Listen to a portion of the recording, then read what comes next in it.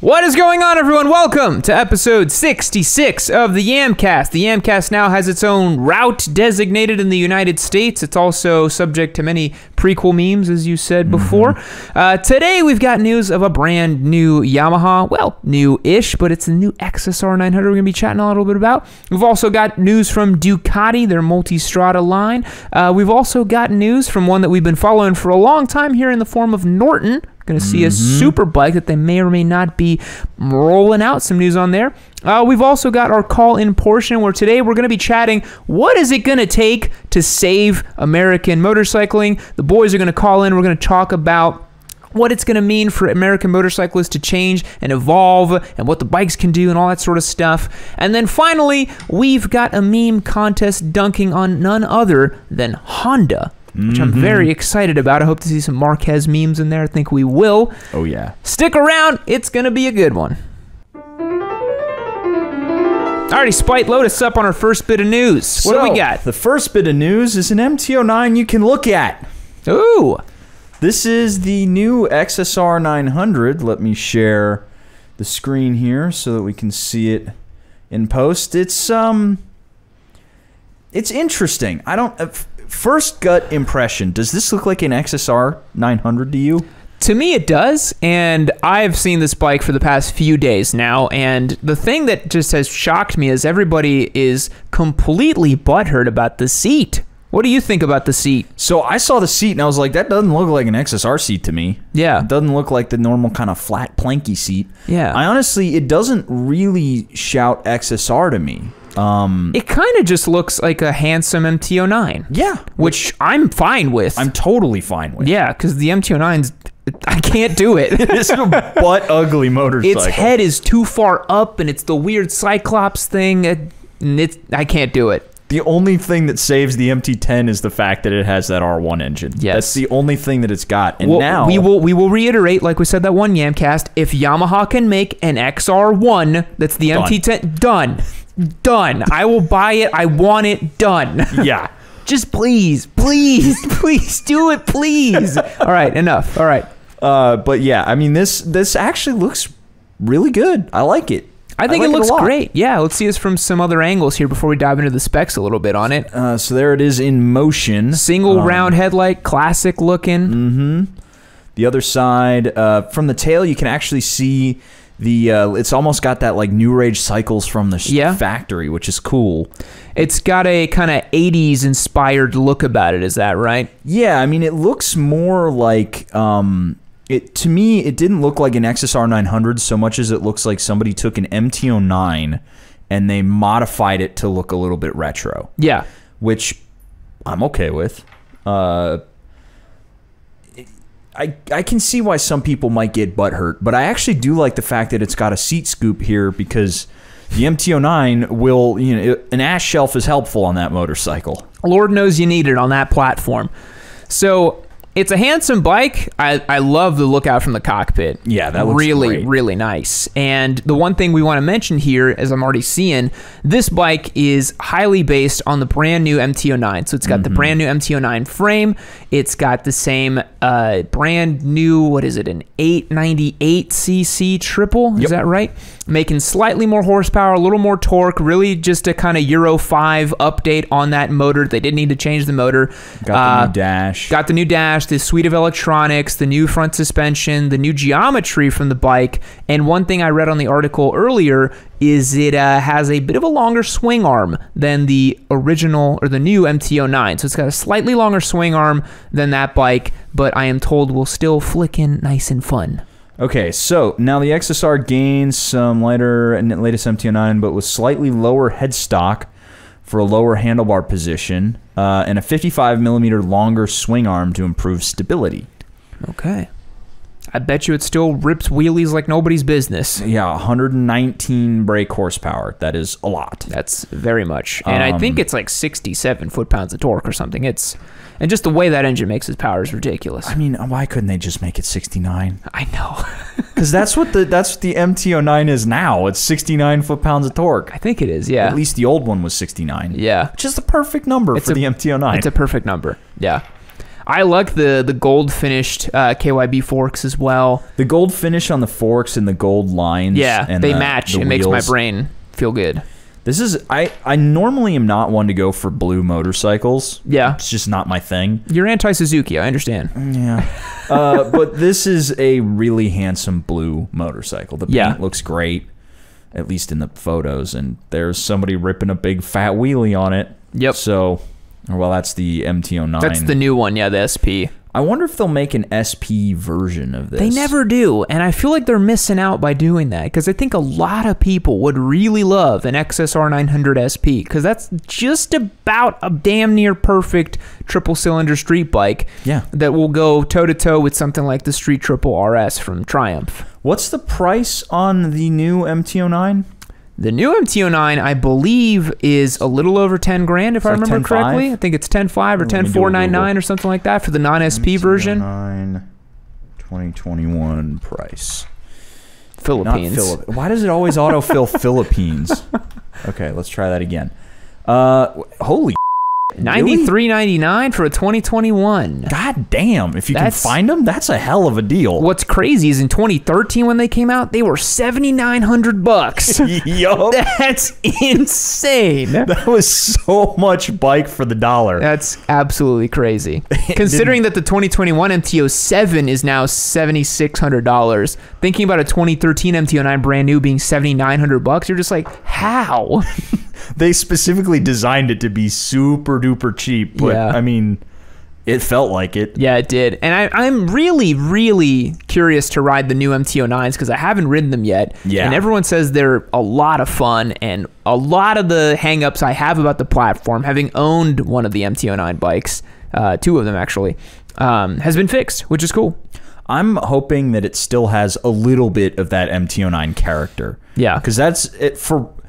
Maybe I'm misconstruing character and badness in that typical Eurobike way, but the MT09 is it's an interesting motorcycle experience. Yeah. And I kind of want the new MT09 to not feel so homogenized. I think the MT09 just provides such a unique motorcycling experience, especially the older one. It was so upright, so torquey, kind of motardy. You're like, what the hell is this bike? Because the riding stance is so funny. Yeah. And the tank is so flat and wide. It's such a weird bike. Yeah. But just an absolute ball to ride. Mm-hmm. Yeah, so very handsome update here for Yamaha for the XSR900. We knew it was coming. I wonder if they're going to make a new XSR700. I doubt it, honestly. Which they'd be silly not to, because Cowie just released that new Z650 RS. They should. The new MT07 is, functionally it's the same. Yeah. So theoretically, you could get away with just selling the old one. Yeah. But I don't know. Give it the... I still think they need to put the front end from the R7 on the MT07 and just call it an MT07R and be done. Yeah, totally. That would be a perfect little naked bike, like just about perfect. Yep. Yeah. I think the MT07 is going to turn into one of those bikes that is going to fall into kind of the Suzuki trap of things. I don't think it's going to change for a long, long time. Nope. I think that bike might run as is for 15 years. Don't mess with success. Yeah. I mean, it's almost 10 years old right now. It's almost perfect as it is right now for what it is. Yeah, it's a really good bike. It's so much fun. Yeah, it's hard to go wrong. Now we're going to get comments, people telling us that we're Yamaha simps. Yamaha's fine. They just make fun motorcycles, guys. They're very fun and good. So that's why we like them. Moving on to another manufacturer that makes fun and good motorcycles that we love simping for every once in a while too. We have a new-ish Multistrada, right? Yep. So, new Ducati Multistrada V2, which is based... So they did have the old 950. Mm-hmm. This is based on the 937 that is in the Hyper. Yep. And is that and the Monster? Same? Yeah, in the Monster. Yep. And they're saying this is 225 kilograms wet, which 225 convert to freedom units. 2.2 is 495 pounds wet and ready to ride, which is nice. Terrible. Now the thing I'm liking that I'm seeing here and I'm sure the 950 was like this, but I can't remember off the top of my head. This is not an adventure bike. It's a sport touring bike. It's not trying to be some off-roady thing. It's not. You don't have press photos of people jumping these in the Baja and shit. It's a touring bike. We know what it is. Enjoy it for what it is. Yeah. You know, it's on 17s. Look at that. Isn't that nice? And I think that allows Ducati to actually make the bike they want, which is one that we're going to talk about in a little bit, I think. But this is a good-looking motorcycle. I actually kind of enjoy the look of this thing. And we've got some spectacles on it down here, if I can find them. So there we've got that 937 with 111 brake horsepower and 71 foot-pounds of torque. Yeah. That's pretty good. Yeah, it's pretty solid. I think those are the exact same numbers as the Monster and the Hyper Motard as well. Which makes this just a little bit heavier and a little bit slower, but... so much more comfortable, though. Yeah. People on chat are saying that the screen is not showing. The screen is not showing. It is not showing. I must have pushed a button. There we go. It's showing now. Sorry, guys. Let me close this down. All right. So what do we got in here? We've got the full TFT dash, which nice. Obviously Ducati's going to put that on there. I mean, it's 14,000 England money. Yep. So probably about 16 grand USD. What I'm kind of surprised by lately, and maybe there's something that motorcycle manufacturers know that we don't, which is a lot of things, let's be honest, but I'm seeing like every other day there's a new sport touring bike. What is going on in that segment? You got the new Tiger 660, the sport touring bike. We have the MV in here, the sport touring bike. There's ugly ass Honda we talked about. There's the ugly Honda. There's the Gixxer, the GSX S1000 GT or whatever, which apparently has a lot of hype behind it because people. Michael Neves from MCN said it's one of the best Suzuki he's ridden in years. I was like, okay, like what? So there's, I think. Maybe we're not seeing this trend because we are not sport touring dads yet. We will evolve into that one day.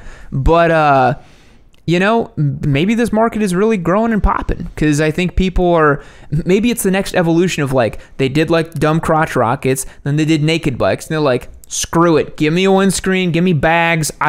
You know what? Let me just live my life. Yep. Maybe that's it.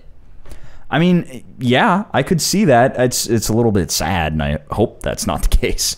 But, you know, I like the fact that they're letting these motorcycles just be what they're designing them to be. Yeah. They're not trying to make it some, you know, hard enduro like we said before. Don't sit there and tell me a Multistrada V4 is some off-road crusher. Don't tell me that. And you know what? Sport touring, I think that if I had to guess as to why sport touring is a thing now is because people want to go out and they want to get on the open road after, you know, being locked up for a while. Maybe that's it. Yeah. That's the only thing I can think of. But, you know, this doesn't just happen overnight. It's not like they were like, oh shit, we got to get one out like now. Yeah, no. They've been making sport touring bikes for a while. So it's like some recent resurgence. Yeah, I mean, that has to be because I'm seeing so many new bikes that are in this sport touring category.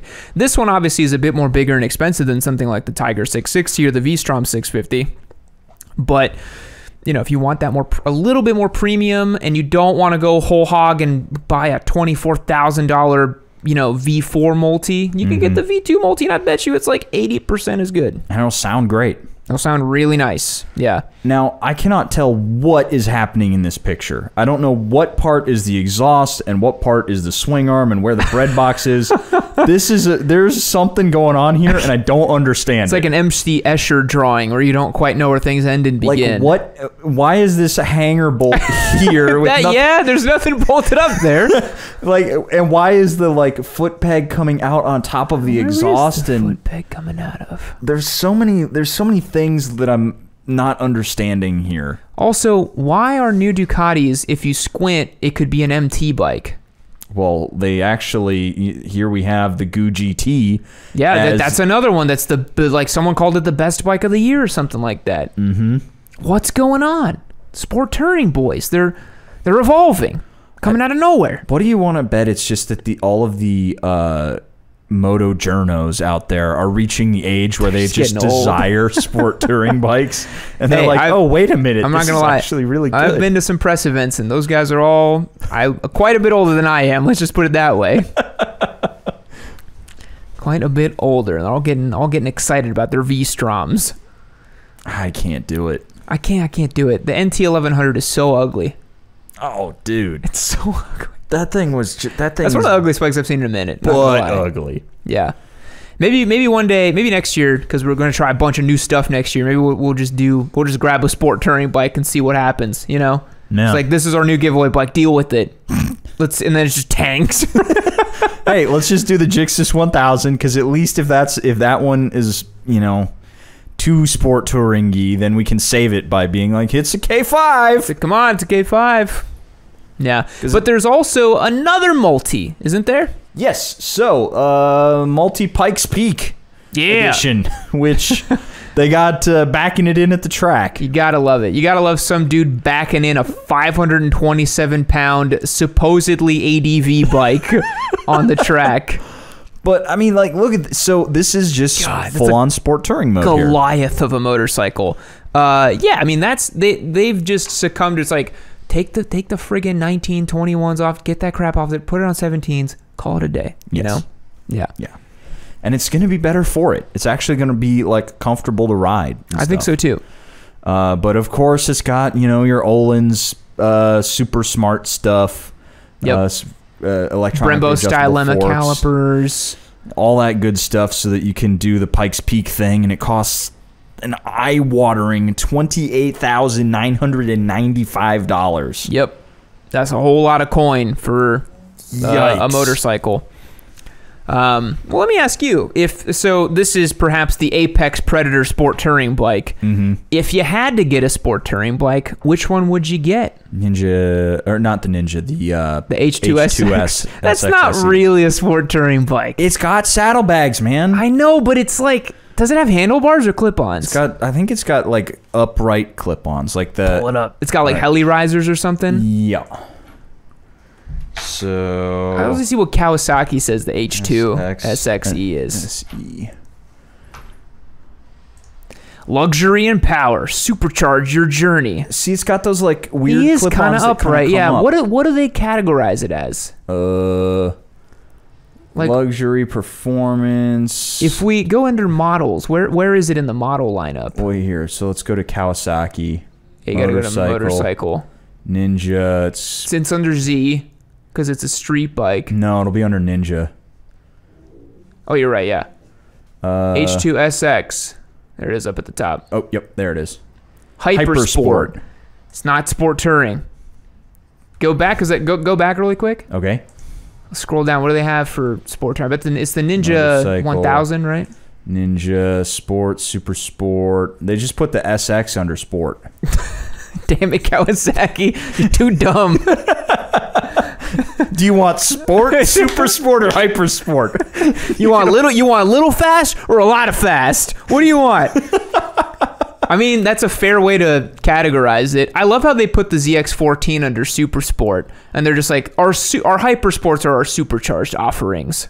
Why is the H2 $30,000? I didn't realize it was 30 grand. Oh yeah. Holy shit. Yeah. Dude.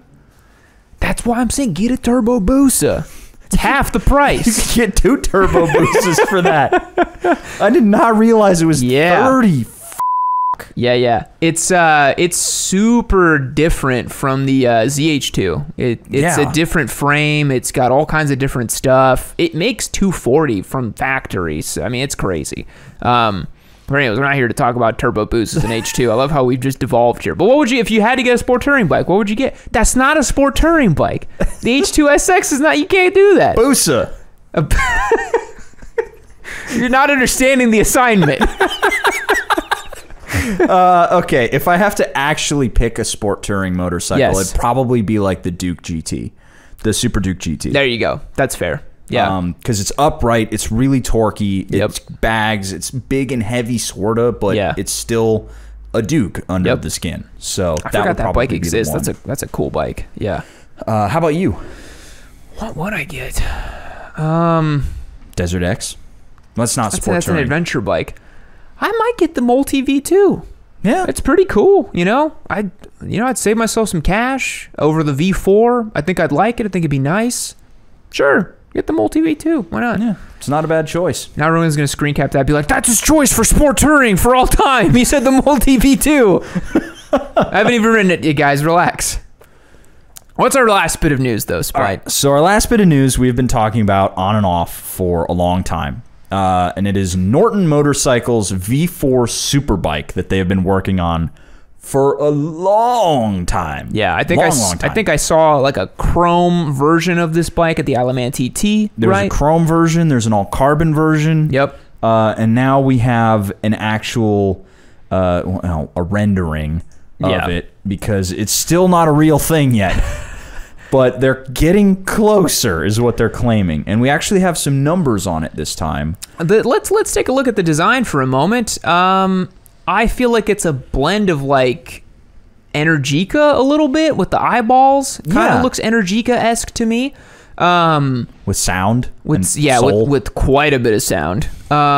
Single-sided swing arm in V4 kind of gives me a Ducati vibe. This is straight off of mirror. Well, it doesn't have the two pipes, but this is like Suzuki GP right there. Full-on GP bike style stuff. Which is pretty freaking sweet. I love the look of those. Yeah, that looks pretty awesome. It's an interesting motorcycle to look at. I don't love the look of it, to be perfectly honest. It's I a think little bulbous. The front's a little droopy.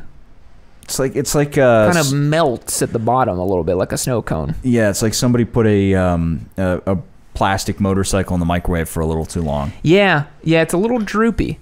The quilted seat's interesting, but what are the numbers, though? Give us the numbers. So the numbers we have here are 1200 cc, 72 degree V4. So a big engine. Yeah. Like real big. And pushing to 185 brake horsepower. Pathetic.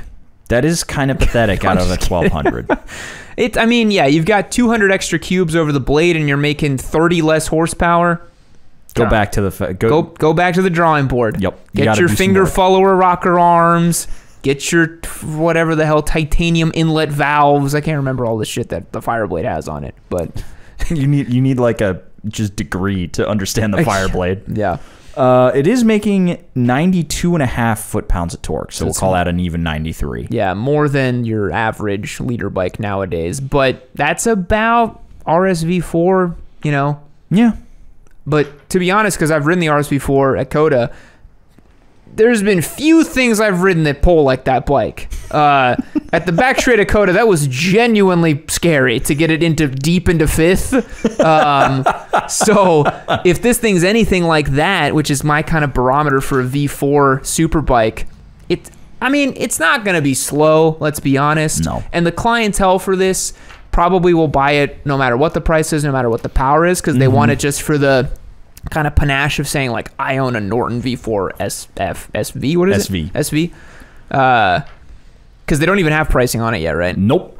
So that's the thing here. We have, if you remember in the background, Norton was basically like building motorcycles in like a flex space office in England somewhere. Yeah. And then they went bankrupt again. Shocker. Yep. And they were bought by an Indian company. I think the same company that runs... Is it TVS? It's either TVS or Bajaj. Yeah. The one that runs the... oh, shoot. They make the BMW bikes, right? The BMW and the 390 KTMs. Yeah. I think that's the company that owns them now. And you'll notice that it's still got the English flag on the tail. Okay. So it's still kind of like, you know... I guess they're still trying to make it an English brand, but hanging on those laurels a little bit, you know. But I mean, what are the odds that this actually sees the light of day? This is the third time we've talked about this now on the Yamcast over a year, and each time it's been like. So the first time I was like, look at these crazy numbers, and then the second time I was like, well, the backers may not be getting their motorcycles now. Yeah. And now the numbers are coming back down a little bit. Yeah, I think it's, I'd give it like a 30% chance of ever seeing the light of day. Yeah, I don't know. Norton kind of feels a little bit like Buell to me, where it's kind of like will they, won't they, you know, and it's this back and forth. Yeah, it'd be cool if it comes out. I think the superbike world nowadays is ridiculously competitive, so... Would it even try to compete? I mean, it's 1,200 cc's. No, I mean, it's not homologated or anything. It's not going to go racing. Maybe it would go racing at something like the Isle of Man, where I don't think the regulations are as strict as like FIM sanctioned events and stuff like that. So it could do kind of like one-off events like that. But beyond just being a toy for rich people, yeah, I don't know. And they've already paid for it, so they're just waiting for it to come, I suppose. Yeah, that is true. Yeah. So that's kind of the just update. The V4 Norton still exists in potentia. Yeah, it's a very pretty bike, and something tells me it might be our thumbnail, because I'm sure that'll get some clicks, but we'll see whenever we finish up the Yamcast. Yeah. Yeah. Alrighty, folks, that's going to wrap up the news for today. We're now going to move over to the call-in portion of our podcast. Stick around. Alrighty, folks, this is normally the part of the podcast where we do our call-in section. However, we are having some technical difficulties with our server, and we cannot quite figure out why we can't hear our boys calling us in. But normally, you'd be able to call into the Yamcast, hang out with us. You join up over on yammynoob.co on our Discord server. But for today, they're going to be DMing us their thoughts and concerns about American motorcycles. We're chatting today about what it would take for American bikes to be on the forefront again, what we'd like to see from them. And so we're going to start off with my thoughts, Spite's thoughts, and then everyone's thoughts on Discord. So if you're on Discord and you've got something you want to say about American motorcycles and something you'd like to change, go ahead and shoot Spite a DM. I will read your DM out loud, and we'll go from there. I feel like I've talked a lot, so why don't you lead us off with what you think needs to change with American motorcycles? I feel like we need a desire to go racing beyond American style racing. We need to not okay, King of the Baggers is funny. Yeah. In a more of like look at the weird kid. It's a bit of a gimmick. Yeah. I'd like to see an American company get like really hardcore into racing and actually, you know, compete either in like World Superbike or, you know, hell, GP would be awesome. I can't help but laugh and imagine like a Harley World Superbike team. How awesome would that be, though? It'd be really cool, but you know, yeah, because they had the VR 1000 years ago now. Yeah. But in a world where racing drives enthusiast interest, I can't think of anything else that we could do. I have an idea. All right. So the FIM recently changed their Super Sport homologation rules to include stuff like the V2, the 765, the bigger displacement bikes, the MV Agustas. What if Harley made a fully faired Rev Max based on the 975 twin, or maybe a little smaller to be more like the Ducati, basically made like an American Panigale V2, and then they went racing in Super Sport with it? That would be sweet. That would be awesome. Because if they wanted to go to World Superbike, they'd have to make a V4. And if they wanted to go to GP, they'd also have to make a V4. They have not made a V4. No.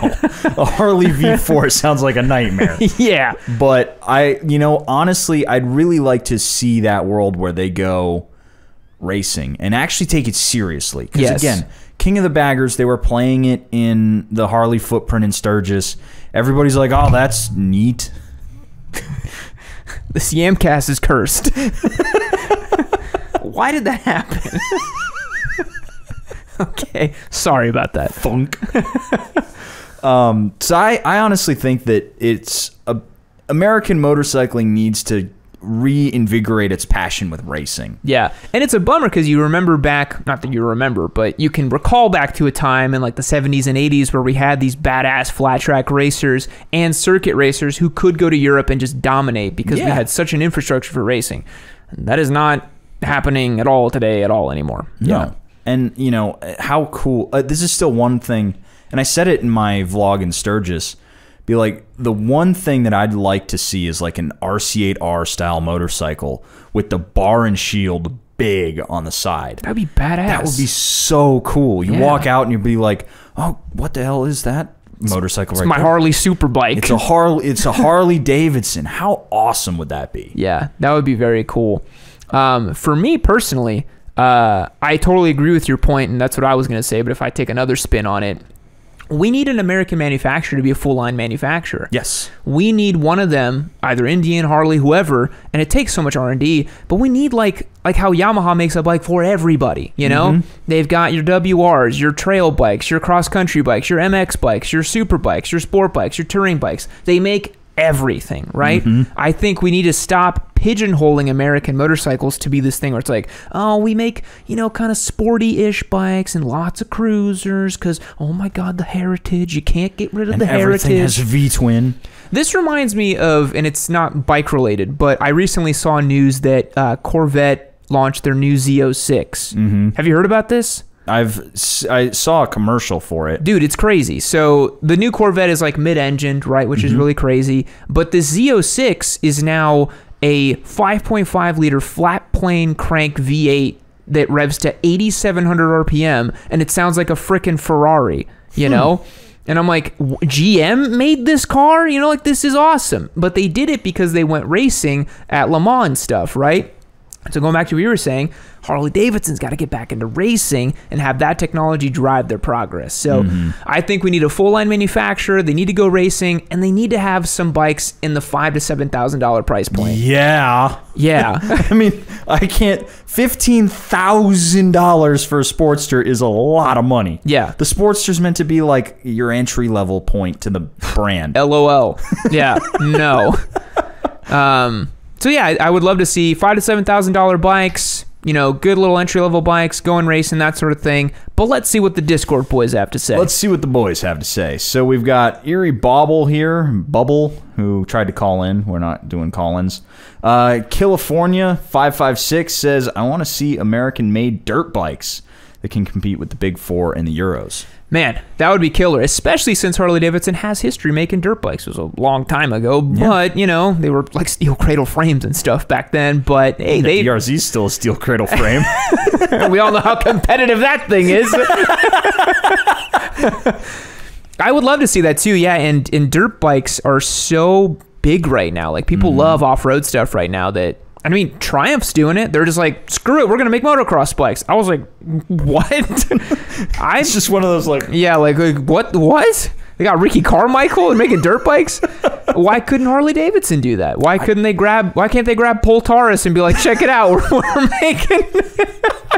we're making a 450, you know? Then the Harley people would be just as insufferable as T7 people. Yes, they would. We can't have that. I agree with California here. We make American-made dirt bikes. That'd be cool. So next up, we've got input from C-Money Diesel here. Oh, yeah. C-Money Diesel says, the problem with American motorcycle companies is a lack of entry-level bikes. Completely agree. Yes. You'd have to go in the used market to get a Sportster in that $5,000 to $7,000 range. You can't go to any Indian, Harley, any American dealership and buy a bike like you could at Yamaha, you know? No, and so if I'm not mistaken, the Scout 60 is $8,900, and it's 1,000 cc's, and like 80-ish horsepower. Yeah, and it's like a big lumpy cruiser thing. Like, it's not a beginner bike. No, I would love to see like a 400-ish to 650-ish bike that cost about $6,500, $7,000. 550 pounds. That weighs about 430 pounds. Just like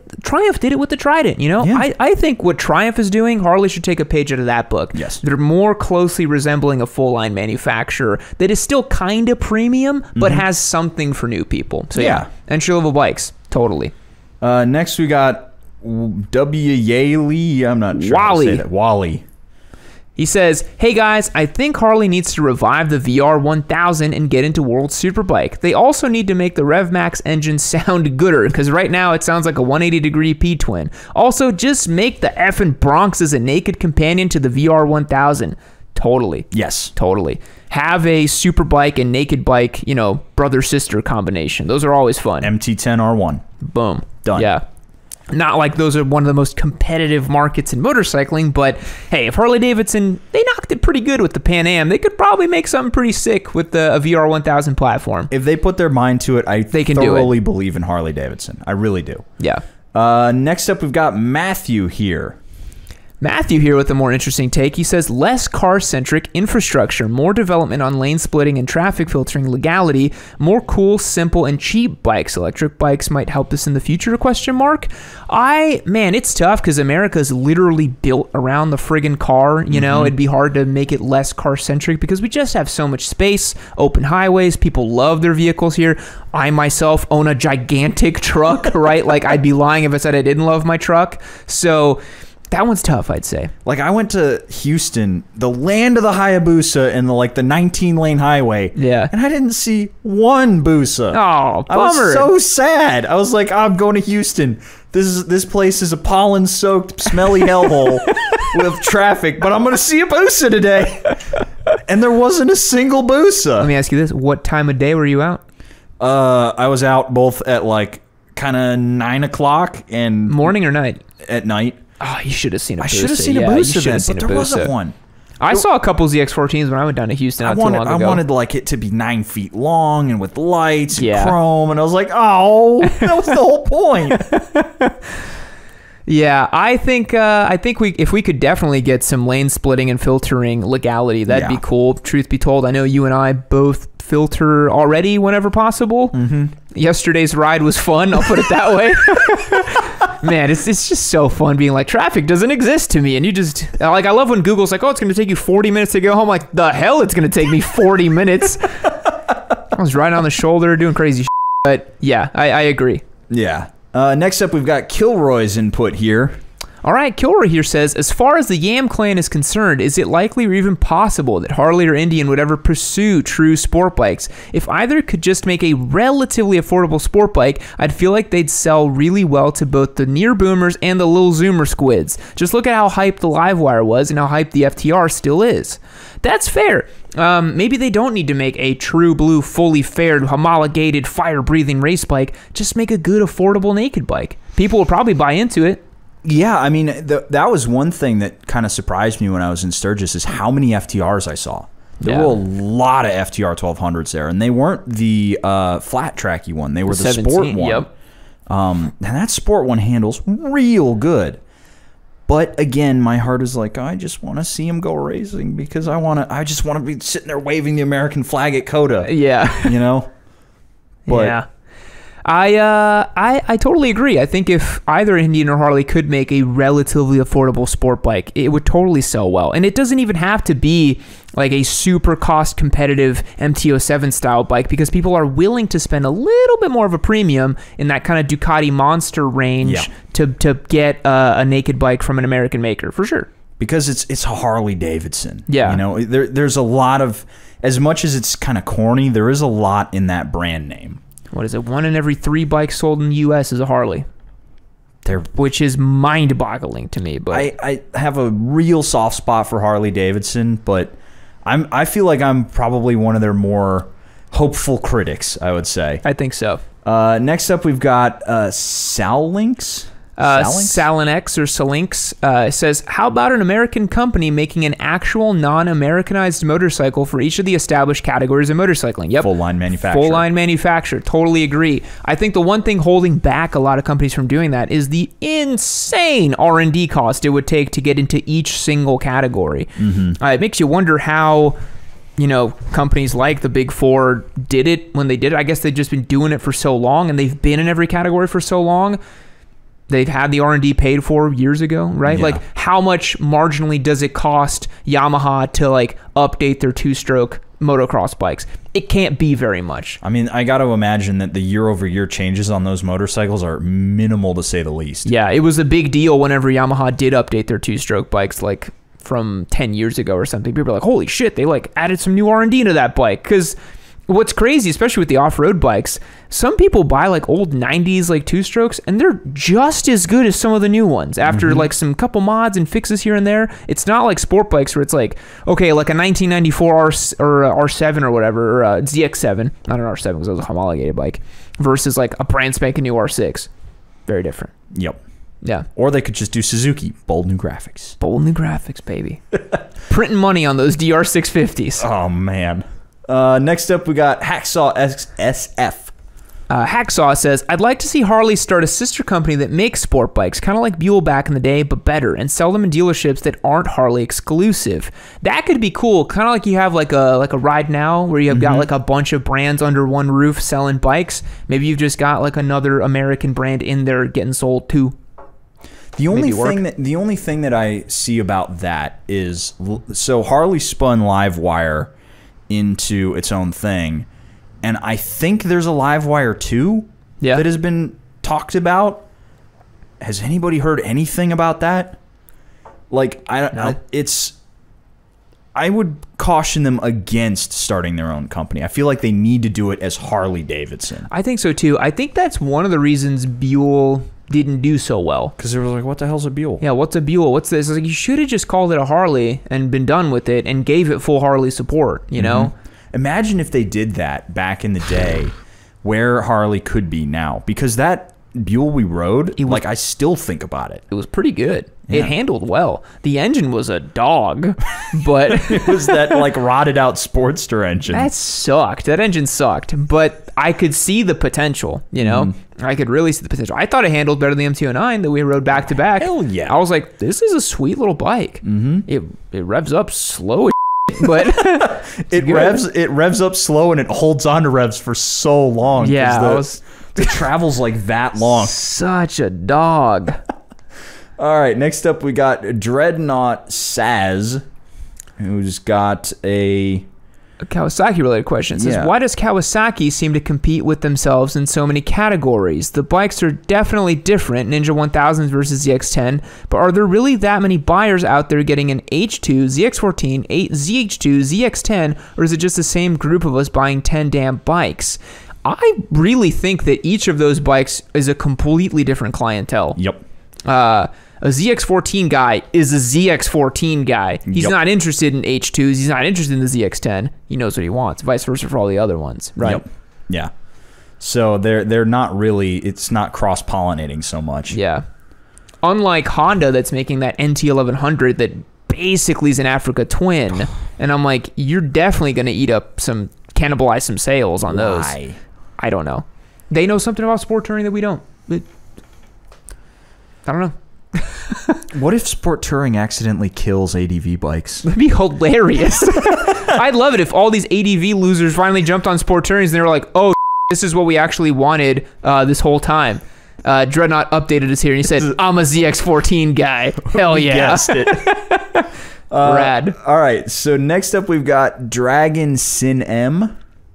Dragon Sin M here says, the Sportster, I think, is something to build off of. If you ask my opinion, it's different and fun. So if you ask me, I think Harley should make a sporty model and we can see if it leaks oil sporty in the same sense of a racing bike.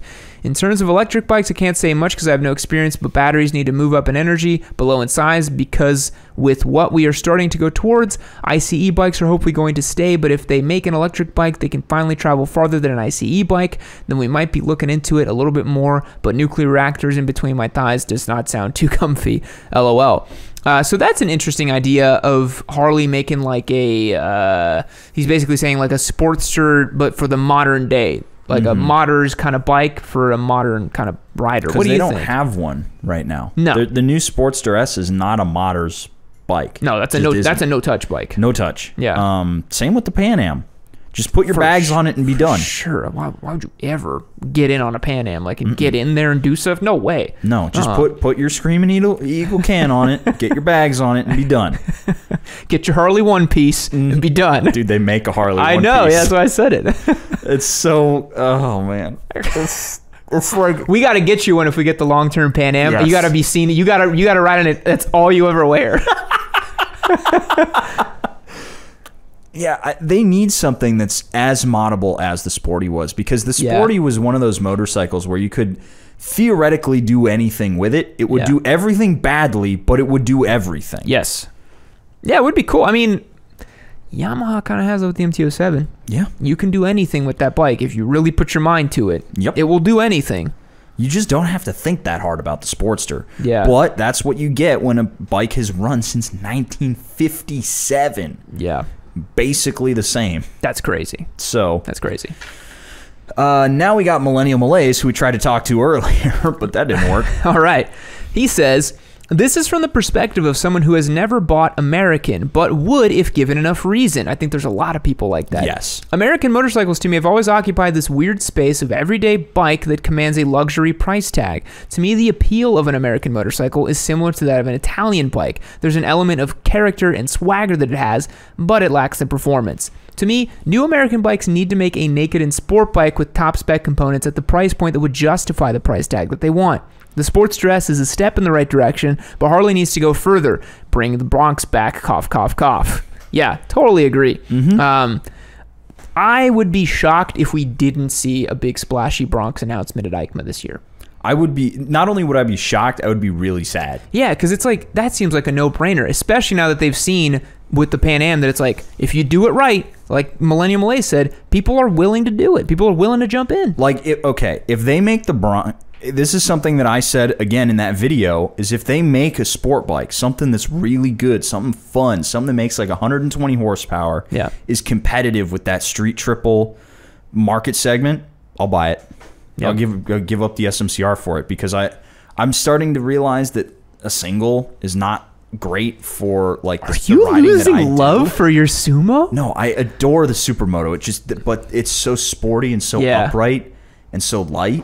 Yeah. It's like everything that I adore about motorcycles, but I also love the V-twin grumble. Yeah. You know, there's something about that, and I love the kind of brawly Street Fighter look. If they make it, I would have a hard time saying no to it. Yeah. You know? So that would also spare your Supermoto from living a horrible life as an adventure bike. Mm-hmm. Don't do it, Spike. It may still live do that it. life. No, don't do it. Just put 21s on your DRZ. You're almost there. You're almost there. We'll talk some sense into you. Who's next? Next up, we got Breadneck, who we tried to talk to earlier. All right. Breadneck says, I think what we need most is more affordable entry into American bikes. Yup. Mm-hmm. The used market is great for cheap Harleys, which proves cheap Harleys sell. Give us a Street 500, even though it was ride for anyone over 5'6", and it'll sell for $6,500, or Indian DRZ 400. Then he's got Shaquille O'Neal with the spicy hot wing. Interesting. What if Harley or Indian made a dual sport to compete with like the CRF 300s and the KLX 300s? That would be cool. Yeah, kind of cool. I'd give that a shot. The Harley Supermoto? Convert some Harley dirt bike into a Sumo? These worlds all sound like alternate dimensions we never got to experience, you know? Like we always talked about, well, there's a world in which Harley became KTM, you know, and they just did everything. Oh, that would have been crazy. That was the node, man, where the VR, node. like they, instead of spinning Buell off into its own sub company, they just rolled it into Harley Davidson. That was the node. Yeah. In that world, the Turbo Busa from the factory exists too. Or maybe it's that inline 6 from the Skyline, or what was it? Was it the Sky Bridge? What was that bike called? I can't remember. Sky something, yeah. God, Stratosphere. The Stratosphere. The flat 6. Oh, that looked so cool. No, it was a straight 6. Straight 6, yeah. What a fucking bike that would have been. Yeah. Okay, Vince82 next. All right, Vince says, aha, this is time to put the kids to bed, so I can't call, but I can message. I think Harley's on the right track with the Pan Am. I don't agree with the racing point. BMW sucks in World Superbike and is not in GP. I think they need to get more modern bikes. They need color displays, map integration, software updates. They need modern bikes that look like modern bikes. Same for Indian. The FTR is a good bike and the cruisers are modern. I don't like the color displays on bikes, but they sell. Yeah, so maybe he's saying maybe put some TFT, some more highly integrated features, but they have that. They have that already now on those bikes, right? They have it on the Sportster S. They got it on the Pan Am. They've got it on all of the big road. Anything that's got a bat wing has a color display infotainment center. I think even some of the gas gauges have color displays now too. Now, one point I'd like to make, because he's speaking the truth here. BMW does suck in World Superbike, and they're not in GP. But that doesn't stop a bunch of people from simping about the S1000RR being the best leader bike ever made. Yeah. And I can just pull out the facts. I'm like, how many titles do they have? How many wins? How many podiums does the S1000 have? It's a big goose egg. They barely ever get to the top. But that doesn't stop them from selling a bunch of them, you know? Yeah, it's this complete soulless husk of metal. Yeah. And people just buy it because it's BMW. It's BMW S1000RR. Yeah. They just need to find another R like Honda. Yeah. Where's the other R? And then they also won't get any podiums like Honda. They need to back out the R's, like the ZX10, no R's. Tons of podiums, tons of wins. R1, just one R. Tons of podiums, tons of wins. Too many R's. There's your problem. We figured it out. All right, who's next? Next up, we got I Am Log, who is really trying to call in. There we go. Oh, no, he's got it right here. All right, I'm Log says, I feel that for HD and Indian to do well, they need to expand their bike catalog. Yep, which they are already doing somewhat with the Pan Am, the FTR. An easy step would be a Sport Tourer, as both already make bikes that can crush interstate miles. Well, that was Sport Tourer. This is the Sport Touring episode. Oh, man. All they would need to do is make sportier models. As having an advantage of being in the US, they know the types of roads here and can make designing those types of bikes easier. The only problem that they would face is the hardcore fans that wouldn't spend their hard-earned pension and social security cash on any bike that's interesting. Also, India needs to make the FTR 750. Totally agree. Yes. Why is it not here yet? And after making a Sport Tourer, a sport bike would be easier to achieve for both companies. So lots to dissect here, but honestly, as reluctant as I am to admit it, a Sport Touring bike would make a lot of sense. Yep. You could make one based on the Pan Am bike pretty damn easy. Mm-hmm. I think that they shouldn't try to cater to American audiences. I agree. They need to be trying, like, yeah, they know the roads here, but they know the interstates. Mm-hmm. That's what they know. They need to be trying to make motorcycles that'll sell in Europe, that they can sell in places where they have like CC limits on motorcycles.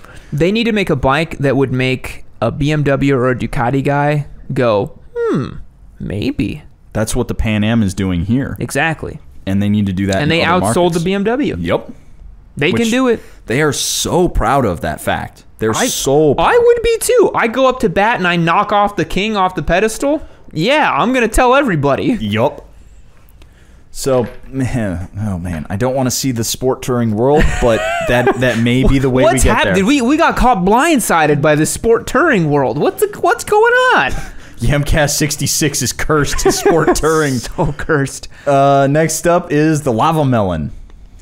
The Lava Melon, he says, I would like to see a smaller version of the FTR. If they just cut the CCs in half and maybe made it an inch or two shorter and also bring the price down a little bit. Harley should also release the Bronx, but I couldn't afford it. Excuse me. The thing is that we don't have a lot of different American bikes. We have cruisers, and now a sport/naked, and now an adventure, but we don't have any dirt bikes or super sports or even just a good beginner bike. I feel like everybody's saying the same thing, LOL. If Harley built something like the Spark 701 and I could afford it, I'd buy it in a heartbeat. To be honest, one thing I'm thinking of now too is, Harley and Indian, I think it would be kind of a bold move for them, but why not make a different configuration for their engines? Yeah. You don't have to only do V-twins, No. Like KTM makes twins, both parallel, V-twins, and singles, Take a page out of that book. They make one V4. Granted, Triumph literally only does triples, right? No, they do parallel twins. In the Bonnie. Yeah, that's right. That's fair. And I forgot about They those. do a lot of parallel twins. I forgot about those. I actually, when I was writing one of the lists, I completely forgot the Bonneville line exists. When we were talking about Triumph in that one list, I was like, oh, wait a minute. Some of these lines I got to go back and delete. Yeah. But I think that there's something here that is important. He says, I feel like everybody's saying the same thing. Yeah. Why do we know this stuff, but Harley and Indian seem to not? I think they know it, but they don't have the kind of momentum and the wherewithal to just do it because they're, like we've said, they're a little afraid of that die-hard segment that they've catered to for, it seems like millennia at this point, right? Yeah. They feel like they're this immovable wall of customers that will just vanish if they make a sport bike, which is just not true. No. And you got to find new customers. You man. have to. Like, it's hard to find people our age that's genuinely interested and can afford a friggin' CVO or something. Oh my man. God, like, dude! Get out of here! Like I saw a Fat Bob going down the road yesterday, and I was like, "That's a really sweet looking bike." Oh wait a minute, it's $18,000. Never mind. Yep. If I'm gonna spend $18,000, I'm gonna get a Super Duke. Yeah. 100%. I get it. Or ZH2. ZH2. Save yourself some coin, too. Yep. No, the ZH2 is about 18, right? Yeah, 17, 18. 17. Oh, that's a hell of a bike. That's such a good bike. I love that bike so much. Bike of the year, ZH2. Honestly, it could be. Yeah, we got to make that video.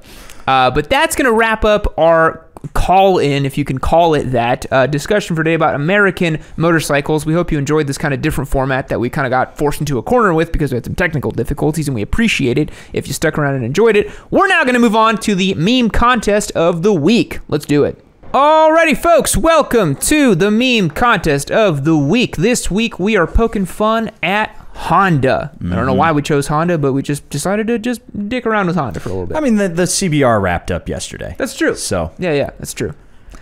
So we told the boys that they could make whatever kind of memes they wanted to. No holds barred here for the memes. We were just voting them on what? Creativity and funniness? Creativity and funniness, the usual ones. Easy peasy. I have quality, but that should be creativity. Creativity. There we go. Okie doke.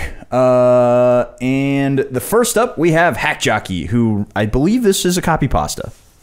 Okay. Honda Gaiken Kyogo is a company forever intertwined with the career of director Ishiro Honda. No relation. A year after American bombs stopped falling on Tokyo, Soichiro Honda cobbled together his first functional motorcycle from the smoldering ruins of Imperial Japan.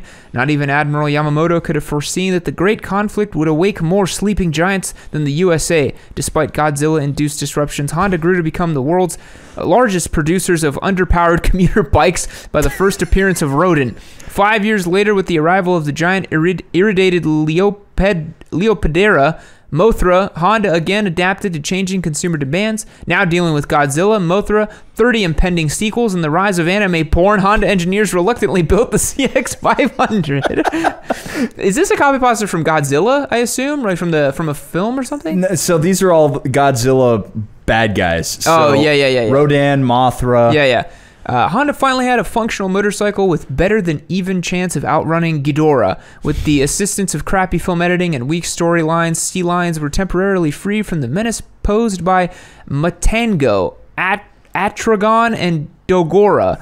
Importation of Honda's motorcycles skyrocketed to the Americans. Nice brown nosing with the red, white, and blue paint schemes, by the way. Soon, Honda mated Japan's passion for plastic consumer goods with the new multi-cylinder motor sofa. The Goldwing was born. Plastic, steel, and alloys were now being blended at a frenzied pace as the vaunted U.S. military lost its enthusiasm for bombing by air. America grew proficient at bombing on the highway. A Harley is a Harley. Not even tennis-oriented AMF could put more bounce into the vintage V-twin company. That's a good line. Finally, the United States realized it was hopelessly unprepared to meet the expectations of the motorcycling audience. Out of desperation, Hollywood acquired the movie rights to Ishiro Honda's life work. Now unencumbered by historical and cultural stigmas, the United States was finally able to compete, if only at the box office. Thanks, Soichiro and Ishiro Honda. Wow.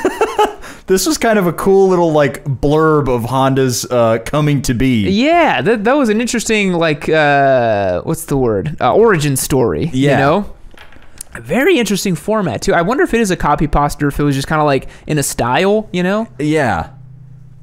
Whatever it is, I enjoyed it. I liked it. Yeah, that was good. All right, so creativity. This one's off the wall. I like it. It's super different. I would give it an 8.5. It was pretty creative. And funniness here. It had some great lines. It had some really good one-liners. I think a 7.5 for me. I didn't get like a big belly chuckle out of it, but it also is more like witty than funny, you know? A good 7.5. That's a solid 16. That's a good score. There. Yeah. Now excuse me. We got Choco Cow next. Hey everybody, my name's Steve Irwin, and today I found a very, very rare creature. A Honda NC700X. Now, these right here are only indigenous to the middle-aged American dads. See here, the top box on the back. You see that? That's a telltale sign that an older gentleman rides one of these. Also, you can see the taller windscreen and the handguards turn this bike into an exceptionally nerdy machine. Now, Honda only knows how to make motorcycles that'll put you to sleep. Just like this one here. In fact, I'm about half ready to go to bed, just looking at it. So, let's get a little closer. Oh my God. Oh my goodness. The scent. It smells like a dad just from the scent. It's in here. Oh my goodness. It's even got a front. Let's back up. I'll stand any longer. It might get angry at me. Very good. Very good. Very creative. That was fun. I love how he was like, I'm half falling asleep right now. So creativity here. That was good. That was good. I think an 8 at least, an 8, right? Yeah. And funniness here. I think an 8.5. I think an 8.5. Yeah, I got a good chuckle out of it. That was nice. That's 16.5, our new front runner. You got some good scores today. Y'all brought the heat. Next one is the dad. With this guy right here. So, do you know what this photo is? It looks like Arnold Schwarzenegger yelling at somebody. That's me. No way, really? Yeah, so that's a photo from my Instagram because I dressed up as a crab for Halloween and I had a lot of fun being a crab, but yeah, that's a photo that I put on my Instagram, my stories. But thank you for thinking I'm Arnold Schwarzenegger. Look close, it is me, I promise you. Yeah, I guess I can see it. All right, so the dad wrote, in a fury from motorcycling mediocrity, the devil is enraged at the performance of the machines on two wheels which he designed in his own image. He has grown tired of mere mortals riding his masterpiece astray. No rider can wield the almighty steeds of red with rage and precision necessary to eliminate all that is good and bright. Excuse me. The beast is forced to take matters into his own hooves. The demon ponders on which line will navigate the turns ahead with superior ferocity. Finally, it has become clear that none other than the offspring of Satan himself can ignite the fire to carry the brand of Honda onward. Behold, the fruit of the fallen angel's loins emerges to dominate. Who dare challenge? Look, witness the birth of the most defiled creature ever to sit astride a motorcycle.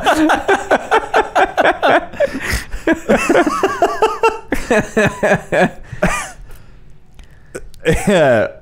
Very interesting, this one. We are getting some peculiar memes today. I like it. People on chat already hitting me up with saying that I look like iDubbbz. I get that all the time.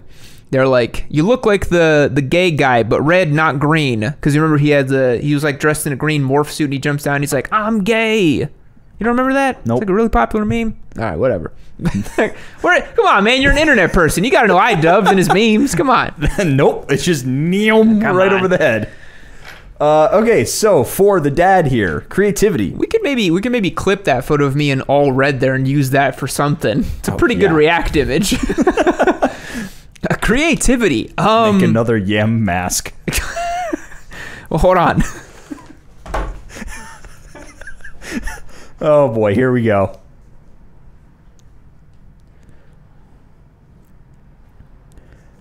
You guys aren't ready for this. Oh no. Why are you putting 17s on your supermoto? Why are you turning your adventure bike into a supermoto? You got that backwards, Big Yam. That is such a cursed object. Yeah. I love that it exists. It's so big on camera. What if the camera's gonna just autofocus on it? I think it is. Oh man. Anyways, he's gonna rest with me right here. The MCast 66 is cursed. What are you gonna do? Just come on. We gotta roll with the punches now. Yeah, you gotta. I'm gonna make sure it's not glaring. There we go. Look at that. That's nice. That's nice. All right. I see it in the reflection in the glass over there, and it's really freaking me out. Yep. Yeah. All right. So the creativity for this one, I would rate. I think a 7. I didn't quite understand it as much. I think a 7 as well. And funniness here. I think a 6. A 6. Yeah. That's 13 for the dad. It also wasn't really related to Honda. It was tangentially related to Honda, so I kind of feel like I had to dock it a little bit. You know? Yeah. So next up we've got Gunpoint Llama with, I believe he's got a video for us. Nope. Just a Honda Rebel meme. Oof. Spicy meme. Honda Rebel for the guy who didn't research anything else. Youch. Kind of true, though. Yeah. Kind of true. Those old Rebels are such dogs. The old 250 Rebels, yeah, it's like you don't have to live like this anymore. Nope. You know? You really don't have to live like this anymore. Simple and effective meme. Taking it back to the old school. So, creativity here. I think a 5. It's top text, bottom text. Yep. Pretty boilerplate. And funniness. I think a 6. Pretty funny, you know? Yeah. All right. Decent. And 11. Next up, we've got Vince82. I think it's a video.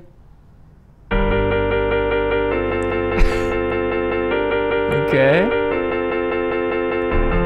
You could have been the very best, like no one ever was.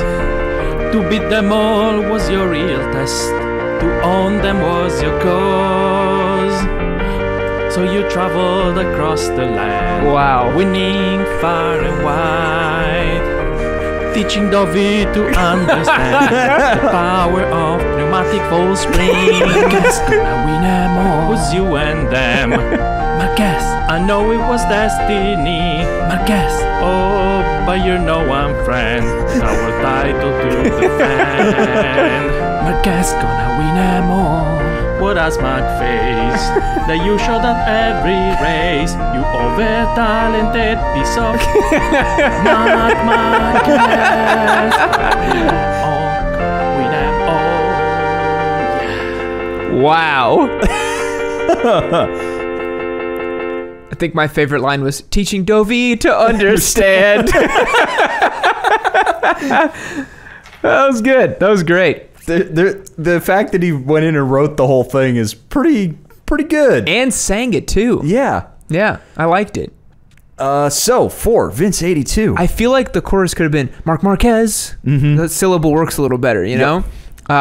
Pretty high creativity. Wrote all of his lyrics, put it all together. I think an 8. An 8. Yeah. And funniness. I think an 8 as well. Yeah. Yeah. Which means we're going to have a runoff for second place as it stands right now. That's true. Next up, we've got Jellied Monster. Great username. Wing. Jellied Monster, who is what appears to be a real screenshot from the Honda website where you're selecting your colors and your trim of the new Grom Wing. When you really want it all. You want mini bike fun, but touring bike practicality. I gotta believe that there's like a Grom Wing mod out there somewhere. For sure. Groms have just been molested into everything under the sun, you know? If the Gromagale exists, the Grom Wing can exist. That's great. It's actually a pretty half-decent shop, too. It's a good little shop, yeah. It kind of looks real. Mm-hmm. All right, so for Jellied Monster, creativity. I think this one is either a 6.5 or a 7. I'm between the two. What do you think? I'm thinking a 7. The shop was pretty good. The shop is pretty good, yeah. Let's do a 7. And funniness. You did a 0.7. I did a 0.7. 7. It's been a while since we've given someone just like a flat 0. It's been a minute. Whitney now curates the memes a little bit, so we don't have zeros in anymore. Maybe we can have her throw in a 0 every once in a while. It's like, Whitney, get the worst meme on the Yamcast. Pull up these horrible memes. I'm gonna roast your memes. That would just be mean if it's just like one a week that's just a 0. Just be like, someone gets auto banned, you know? Funniness, I think, is a 6.5. I think like a 6. I didn't really laugh. That's true. It's kind of like, yeah, I think a 6. Okay, that's fair. 13. Next up, we got Magic Toaster. It's gonna be electric bikes. Mm-hmm. Honda doesn't have an electric bike. Not You're yet. right. They don't. An inside joke here from it looks like a totally burnt up Goldwing. Friends don't let friends ride Hondas. Then a screen cap from me on Discord saying Hondas aren't safe. So the story behind the Hondas aren't safe thing, you might say that it looks like I just dropped that on Discord, but it actually was a dude that out of nowhere on the main chat someone was talking about Honda bikes, and he did just say Hondas aren't safe, and then disappeared, and then just left the server forever. No one could understand why he said that or what he meant. Kind of like the dude that just said nitrogen is the answer to this problem, and then just left. And now it's such a good meme that you can use for all kinds of things. So good inside Discord meme there. Love it. All right, so for Magic Toaster, creativity. It's a simple format, relatively creative. I think a 6.5 for the creativity there. And funniness. Pretty funny. How about a 7? A 7. Yeah. Got a decent chuckle. That is a 13.5. Next up, we got Eerie Bubble. I'm going to put this down. You sick of holding it? Yeah. Sick of holding your own head?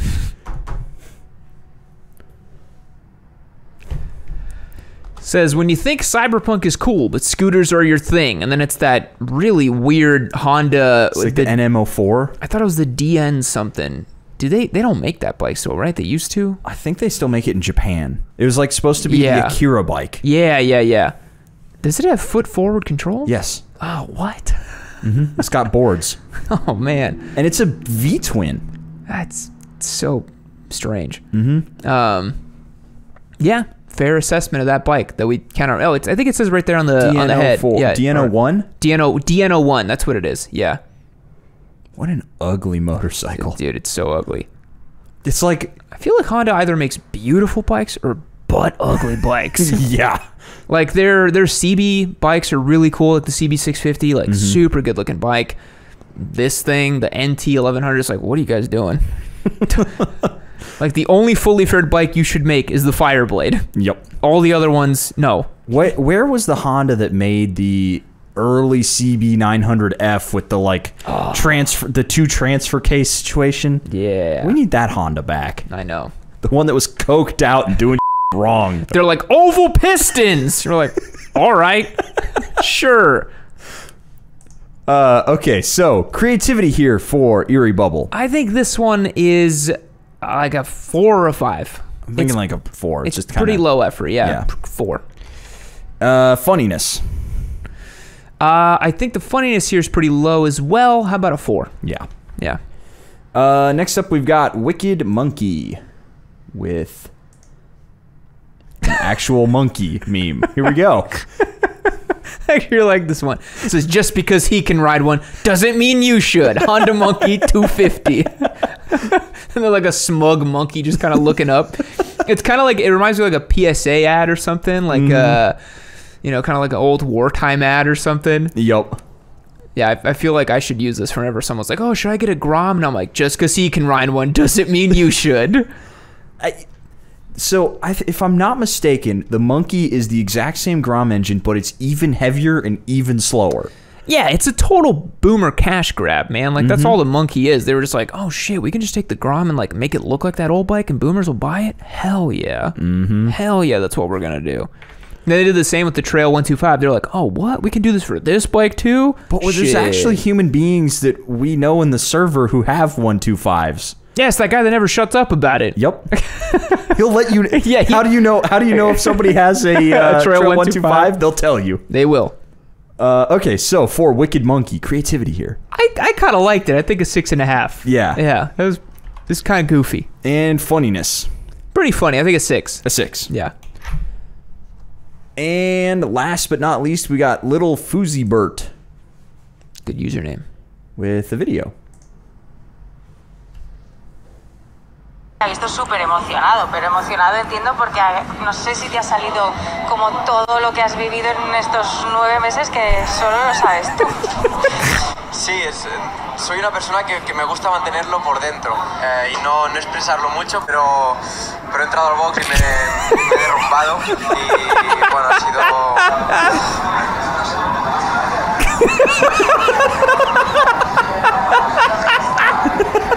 Ha sido duro, muy duro, más de lo que imaginamos.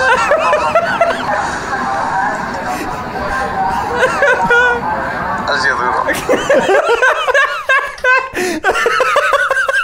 Excellent. Excellent. That was really good. That was so well timed. It's like, I risk it all, and this is what they just starts crying.